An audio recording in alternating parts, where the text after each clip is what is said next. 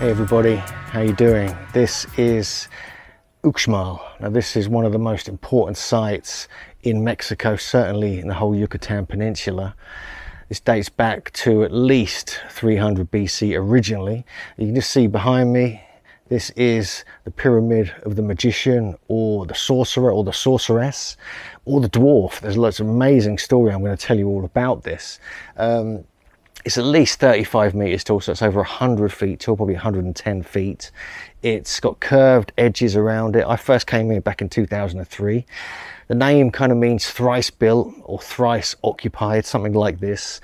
And it is an amazing construction. It has 5 different levels to it as well, not just 1 or 2, 5. The latest level you can see up on the western facade, this side basically, and this is where you see all the Puch style and Chenes style, beautiful, intricate, almost psychedelic stonework on the top of the pyramid. So Uxmal, officially, according to the ancient Mayan records, was founded around 500 AD. And even the Toltecs got involved from about 1000 AD, and it stopped being built about 1100. It's in the classic Puch style, which we find along the whole Puch route here, with different sites like Sayil, Caba, Labna, and so forth, and a few others that follow this route down.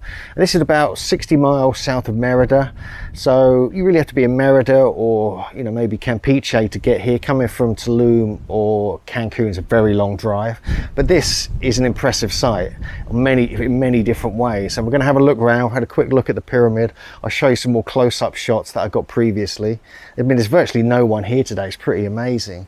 It's like early February 2021. We're in COVID, but there's a few people here. It's open. This is one of the only sites open along the Puch route. But there are some really interesting features here. There's evidence of the plumed serpent, Chak, the rain god, who's really an ancestor or a recreation of Tlaloc, who was one of the Quinametsin giants. But this is a classic Mayan site, one of the most important in all of Mexico, certainly one of the most impressive. When we have a look around the site, you'll see what I mean when you see some of the most amazing stonework. There's lots of symbolism here. There's lots of earth energies here. This place is a really important site. When I was here in 2003, I did some dowsing and I found all sorts of energy moving through the site, energy lines. There's lots of underground water, and it really is a stunning place. And if you're going to be anywhere in Mexico, in the Yucatan Peninsula, you've got to come and visit Uxmal. So one of the interesting things about Uxmal, and about this pyramid in particular, is this legend of a dwarf who is said to have built it, who was hatched from an egg and was brought up by like a sorceress or a bruja, which is what they're called here in Mexico, and he eventually challenged the king and became the king of Uxmal, and he built the pyramid in one night.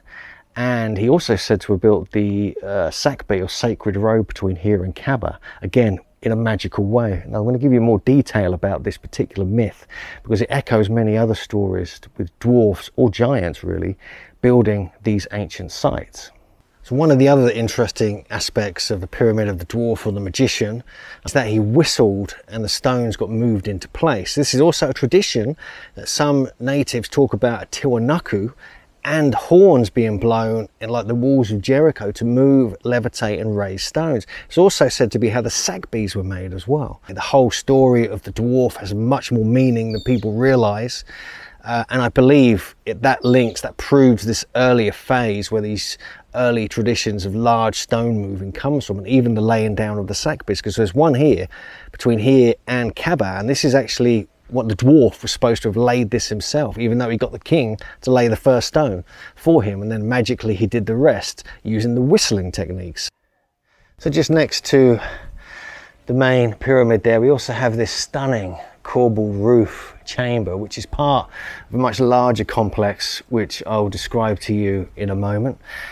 But we have some evidence of kind of megalithic construction here. It's one of the things we're going to be looking for today. And this is absolutely beautifully done. I mean, you can just see here they've got a water channel coming down here. You've got the corbelled roof, the classic style that we find. You can see the way these stones are beautifully placed together. It almost has an Inca kind of quality with these square blocks. They're very neat on the front, but very untidy on the back. But you can see the way they're put together. They're kind of like they extend at the base of each of the blocks and then get smaller at the top, and they shove cement or mortar between them, and that holds it all up. And so on the surface it looks amazing, but it does get a bit rough underneath.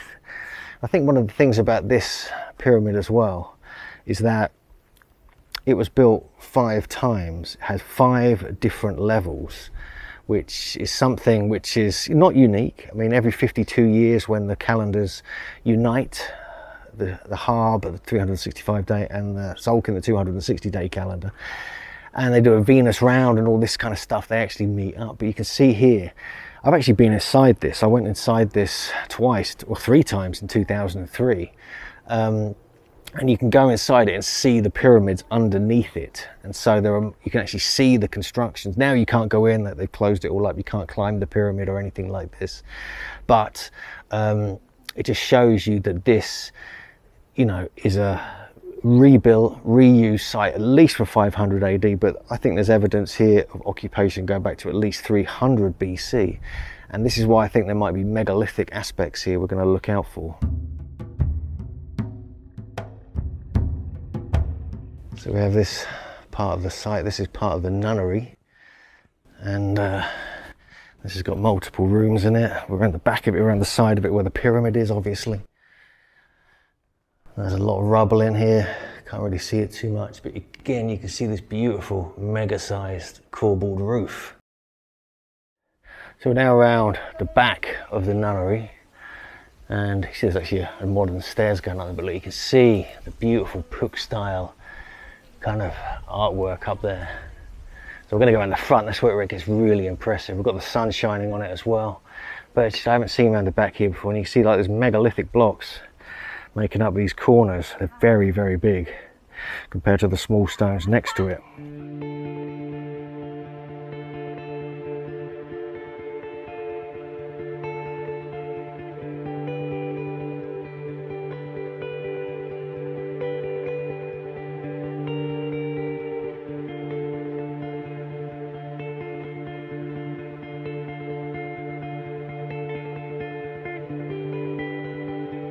So this is where you can see some of these megalithic blocks making up the corner, really, of this part of the site. You can see these, look, these are huge. So you've got the smaller blocks there, then you've got like the megaliths that are kind of perfectly shaped. And you can see the beautiful artwork up on top there, beautiful stonework. Now we're heading into the nunnery. Look at this, that is absolutely amazing. Oh my God. So yeah, we came here in 2018 with the group, and in 2009 and 10 I was here, but this just reminds me of the stunning nature of this. If you look carefully, you can see like a bird motif just on the right of the central kind of chunk there. You've got a crouched figure on the left, and you have these kind of chack noses kind of sticking out, the rain god. See elements of Quetzalcoatl here as well. So this is very, very interesting. You see the little sort of pillars and like grates, like little windows. Absolutely amazing. It just gets more impressive the more you look around. And then we come into the great kind of, wow, look at this. Always impresses me, Uxmal. It just gets me every time. You just see some of the details here. Now this isn't dissimilar to Mitla and parts of Monte Alban. Mitla specifically, it's got a very kind of similar thing. Mitla is based down in Oaxaca. It's one of the major Zapotec sites. This has got those influences. I mean, this is actually partly Toltec as well, we must remember. So there might be Toltec influences on top of the Puck and Chenes style, which we're going to find all over the site. So this is the quadrangle of the nuns, a name given by Diego Lopez de Cogaludo. And just a few hundred years ago, it's 4 palaces, each with different levels and patios. They think it dates to around 900 to 1000 AD. Lots of motifs here of lattice work, colonnades, the rain god, serpents, owls, Venus, geometric elements, and many other aspects. And so there's so much going on here just in this particular spot. So we just have these kind of beautifully cut pillars just within the kind of quadrangle, the nunnery. And down there you can actually see kind of almost like a kneeling chakmul or something statue, the knees sticking up in the air with his feet and something between his legs. And then we continue and then see more of this utterly beautiful stonework.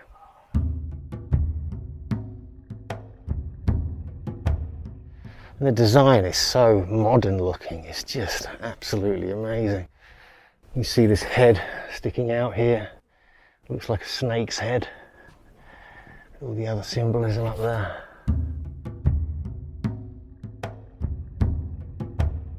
So let's go and take a look inside a couple of these rooms, see if there's anything of interest. You've got amazing echoes in here, you can hear that. You've got wooden beams here. Very interesting. So there's a lot of wood in these sites that people don't realise. And yeah, you can see the corbelled roof. Hear bats in there. There's another chamber here. It's got like loads of rubble in it at the moment. I can see bats flying around. So yeah, so there's multiple rooms here. And obviously we've got the doorway.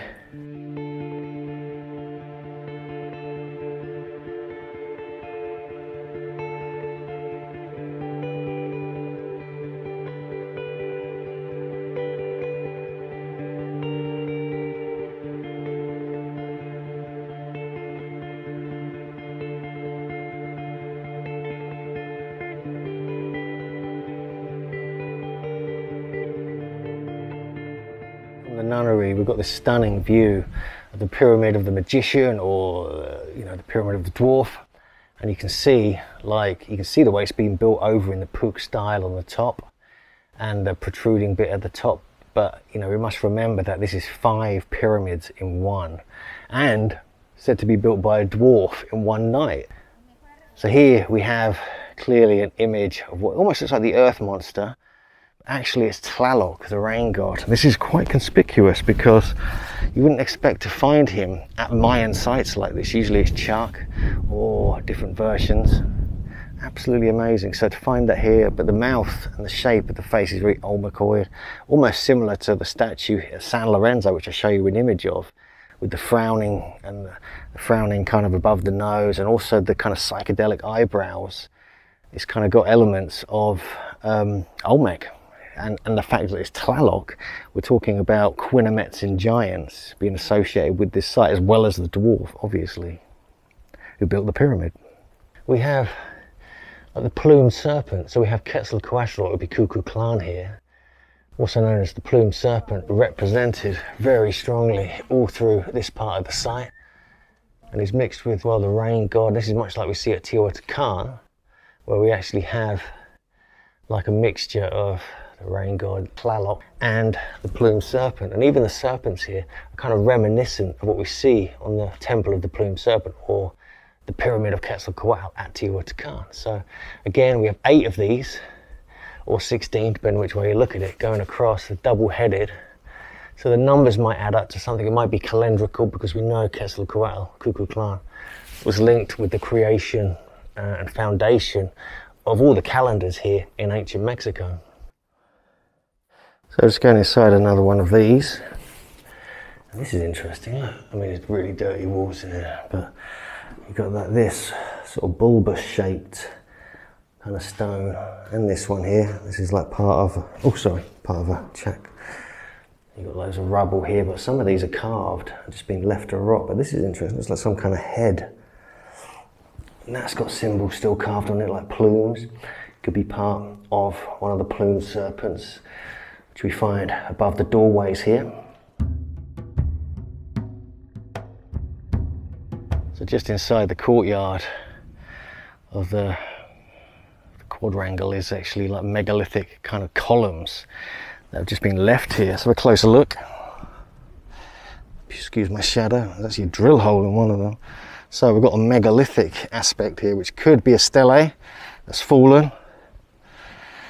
It looks like something of importance that's in the middle of this very sacred spot. We have like a causeway here, or platform.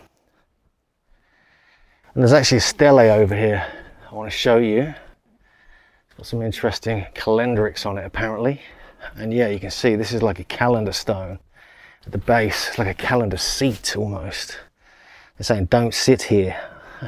Interesting. So that is some kind of royal seat. But it looks like it has calendar glyphs all over it. That's like a megalithic seat for the ruler, potentially for the great dwarf king who came into power at this site.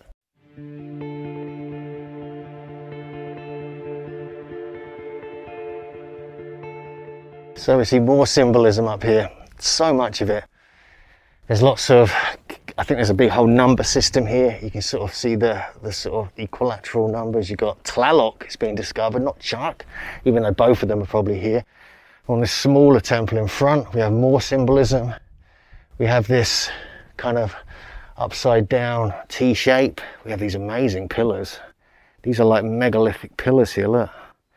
So these could have been reconstructed from the earlier megalithic occupation, which was no doubt here, like we find probably at most Mayan sites. You can see like they've got indentations. These almost look like Roman or Greek kind of style. And this is what we're starting to see here more and more, especially in the Puk region. It's almost Greek. It's got a classical style about it. Just look at some of the detail here. I mean, what's this? Is this a nub sticking out, or is it just part? Actually, no, it's just part of one of these. You can see these around the tops of the pillars. Beautiful limestone carving. The limestone is heavy, but it's not that difficult to carve compared to like basalt and granite. So you can understand that they could do it at this time. But look at the style of this place. It is absolutely gorgeous. And look, you can see serpents up on some of these, actual proper serpents. Not on the opposite side where we have like 8 kind of going across with 16 heads, but actual curved serpents. You've got a humanoid figure there. You've got another humanoid figure over there, the head sticking out of like a serpent. That could be Quetzalcoatl. God, it's just so much to see here. You've got plumes around this serpent head. That is interesting. So that's definitely an image of the plumed serpent. Plus you've got the spiral just beneath it there. You've got owls, you've got calendrics, you've got everything going on here at Uxmal. So we're just continuing our walk along here, of this side of, and you can just, I mean, please point out anything. I've got human heads coming out of plumed serpents, you've got spirals, you've got owls, you've got Tlaloc, even more amazingly. I did not expect to see here. I thought that was Chuck, the rain god. So this is like almost like referring or even revering an earlier kind of phase. It could have been the earliest phase of this site. You've got these great doorways, you've got more serpents, you've got human figures. Absolutely stunning. Hola. So we're just in the shade now at one end. And we'll just do a little scan back so you can see the whole thing. We'll continue round.